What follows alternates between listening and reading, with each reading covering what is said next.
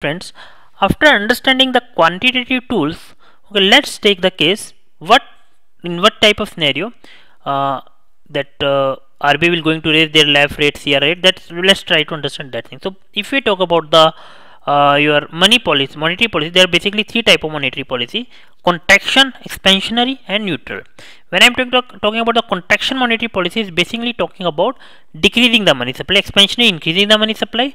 Neutral, they neither want to increase nor want to decrease. Now when they will want to decrease the money supply, increase the money supply, so when RBI thinks that, or RBI project that, when I'm saying the RBI, actually now it's not the RBI, it's an MPC committee which talks about how much contraction or expansionary policy need to be taken.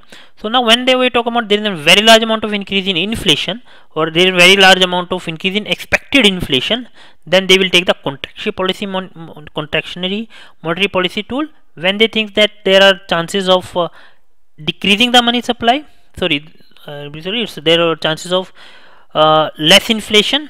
Okay, so then they will follow the expansionary monetary policies. Now let's look at the CRR SLR. If they want to decrease the money supply, or if there is a very high large amount of inflation, so what they will do, they will increase the CRR SLR so that money supply will decrease, whereas in expansionary they will do exactly opposite.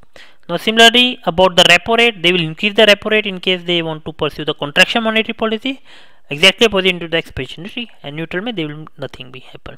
Now about the government security, now when the government security, what they will do with the government security, if we want to decrease the money supply, they will sell the government security.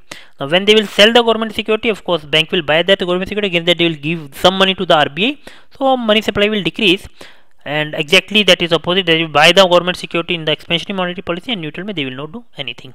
Now this is about the policy, when the what type of policy they will taken care into the account.